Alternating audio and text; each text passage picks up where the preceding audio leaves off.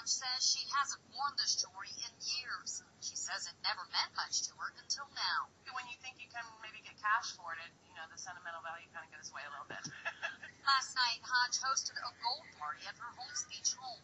This is where you bring in jewelry that you no longer wear or want and get cash on the spot for it. Thank you. This is Hodge's third time at a gold party. She says so far she's earned more than $300.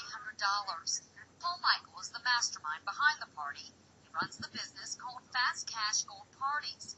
He says it's an easy and safe way to earn some extra cash. Gold prices have just gone from, 5-6 years ago, they were around $300, $400 an ounce. Now it's today it closed at $9.49 an ounce. So prices are so much higher. Your jewelry does not have to be in perfect shape when you sell it. It can be broken, mismatched, or even smashed. And most of the time you'll get more for it than you thought you would. I thought, maybe $10, $15, $50. Those are cool. David Zaccanino earned $50 for an old ring and necklace. This party goer did even better.